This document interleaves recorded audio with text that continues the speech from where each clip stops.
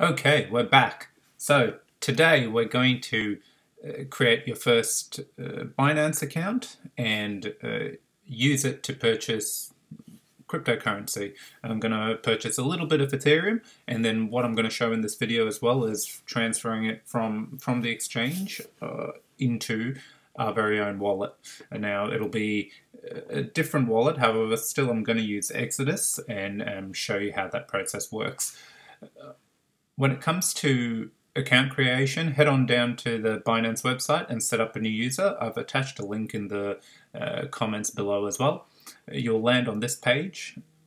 You just need to set up type in your email and password, something you're going to remember, and create the account.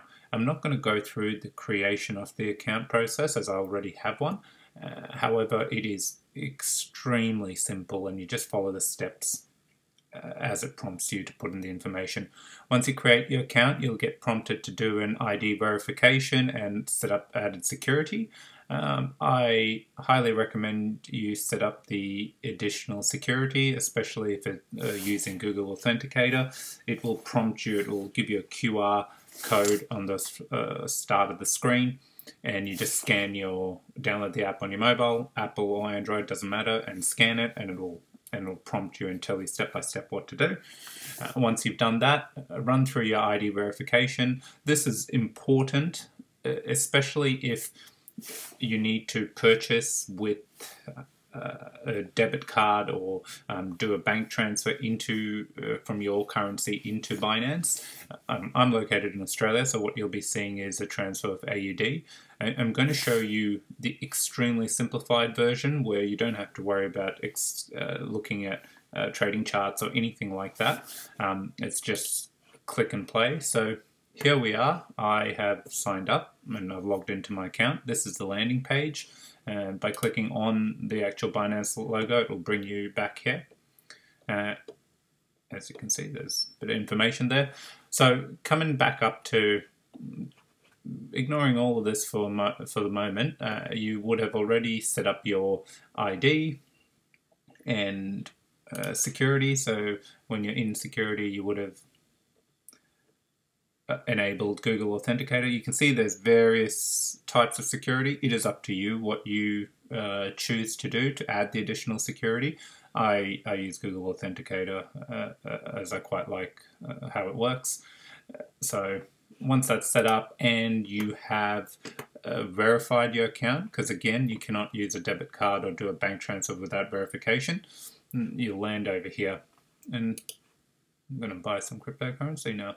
And like I said, I'll focus on Ethereum. As soon as you click buy, obviously it knows which country I'm in and what their various forms of payments. So now you can use your credit card. For the purpose of this tutorial, I'm going to use a credit card. However, I would be, if you're in Australia particularly, you can use other payments and do a pay ID transfer, which would be no fees. I'm very sure the credit card will get charged a small fee for debiting your card. However, if you do it via pay ID, it will be instant and no fee, and you can then use it. It'll appear in your balance and you can just quickly use as part of your balance what you want to purchase. So as you can see, it's got a quick list here. It doesn't have every coin in the world. It's just got a small batch of coins. I was just testing there. So let's pick Ethereum. Minimum spend on credit card is $25. I'm going to click buy. And over here, as you can see, it's asking for my information. I will put in that information and come back and click the Pay Now button and come back to see what happens. So here we are. I have put in all my information that it asked for, and I have clicked Confirm, and the next screen has brought me up telling me how much I will get based on this price. And you can see there's a fee of 25 cents, and I have bought total of 25 AUD. So I'll hit Confirm.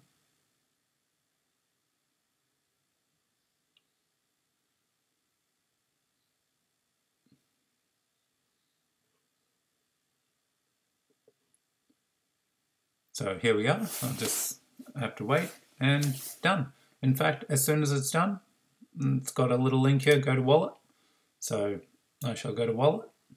Now keep in mind, when we go to the wallet, it may show you my balance as a whole of all the different cryptocurrencies I have, some of it on here.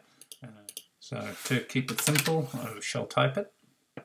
So you can see I have ETH, what I bought, what I have available. And now the next piece of work I want to do is, well, I've purchased this. I plan on holding it a long time. I don't want to leave it on the exchange. So I want to remove it off this exchange. And as you can see over here, right next to it, I have a deposit, withdraw, or trade. I'm going to click withdraw. Here we go. Now, this is where I focused a lot on the wallet setup and ensuring everyone understood how you navigated and where you received and sent from. So every different exchange will work on exact similar concept where you can either withdraw or deposit. So once you have funds on the exchange, you want to withdraw that and send it to your own wallet. So here we are in the withdraw screen, total balance. It's showing the maximum ETH. I can put in my address over here. So over here, network transfer, it's an ERC20. Anything on the Ethereum network is called an ERC20 token. Now, this should get fixed. I'm going to load up my Exodus wallet. So this is my wallet over here. Remember, earlier I said we want to receive funds to this wallet. So I've clicked receive. This is my address. I can clearly copy over here, so I don't make any mistakes. I don't need to type it up. And let me minimize this. I'll put the address here. What will happen when you put the address, the ERC20 will automatically load up because it should pick up it's an ERC20 address. But again, remember, Ethereum or any tokens on the Ethereum network, and I'll touch on that in another video, but for now, any tokens on the Ethereum network are ERC20 tokens. In this example, we are transferring Ethereum, and we've got 0.04185000. I've got my address here. I know this is the address because I copied and pasted it. If you're worried, just quickly look at it again. I'll look at those last digits, 979020. And if I look over here, 979020. It's been copied and pasted perfectly. I want to withdraw all my Ethereum, so I can click max over here and it'll automatically load up. Now, you can see over here that not only will you charge an initial purchase fee, when you're withdrawing from your wallet, you will pay a fee as well, and every exchange will have a different fee. Binance is pretty good normally. Some exchanges have higher fees, so you want to make sure you're getting from one of the big exchanges to ensure you don't end up paying a lot of fees. So over here, there's a decent transaction fee. So by the time it ends up in my wallet, it will I will have 0.036. Again, it's the purpose of this tutorial. I want to show what happens, so I'm going to click submit. If I was making such a small purchase normally, I would probably do a few purchases before I make the transfer so I don't waste too much money on fees. But again, the safest place for you to keep your funds is in your wallet, not on an exchange. So you want to ensure you're managing your funds safely and storing them safely. So here we are. I shall hit submit. Now, it has asked me because I've set up my verification, it has asked me for a bit of information, so I'm going to just put that in and hit submit. So I have added the information. So in the earlier screen, what you saw was all the security that I'd enabled in my account. So it sends me an email with the code I have to input and then go into my Google Authenticator app and add that code at the same time in the below field and hit submit. And once I did that, here we go, it's sent. I'll load up the wallet. Now, one thing to remember, you see I've sent it. It will take time to appear in your wallet, so there's nothing to panic about. What you can do, it hasn't given me usually it will, here we go, if I click withdrawal history,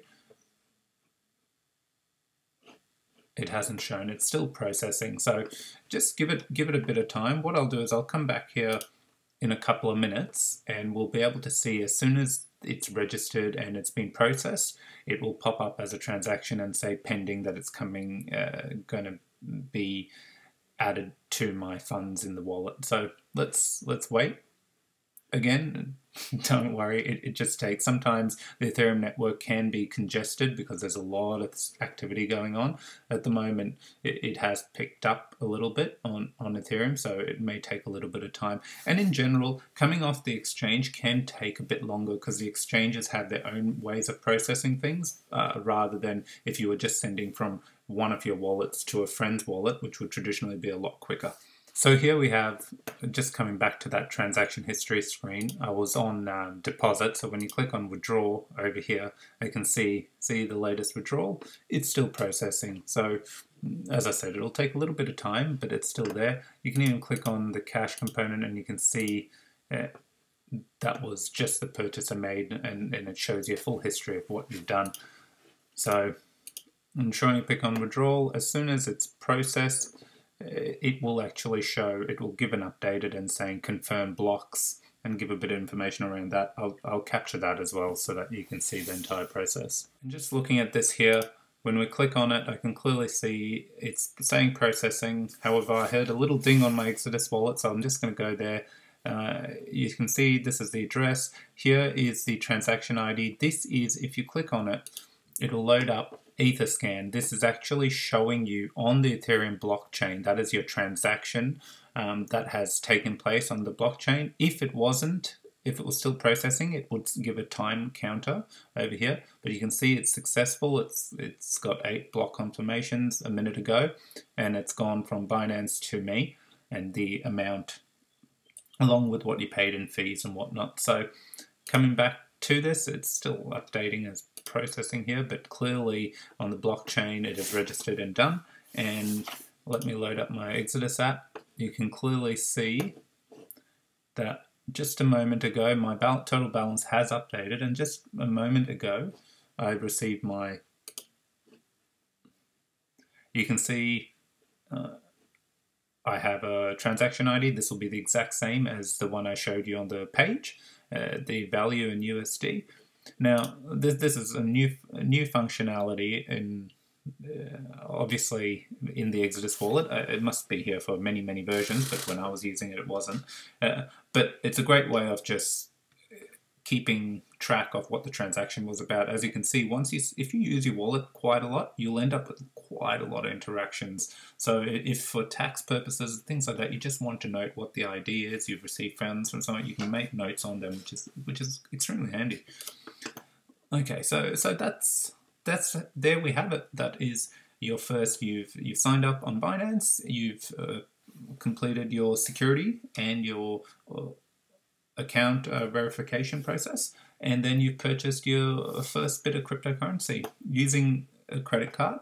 However, for the fees section where you saw that we got charged a bit of a fee, there are other ways of purchasing cryptocurrency. Say in Australia, you can actually do pay ID transfer, and there are no fees involved in that. So the only fee you would pay is when you withdraw your cryptocurrency out of the exchange, and also there would be your traditional buying and selling fees on your exchanges, but no processing fee if you've used a debit card like we got charged before in the video. Okay, so there we have it. After this, I will do videos on various other wallets for different types of cryptocurrencies as well. But thanks for watching. Hope this has been helpful, and it helps you feel a bit more secure in purchasing and transferring your funds and using cryptocurrency as a whole.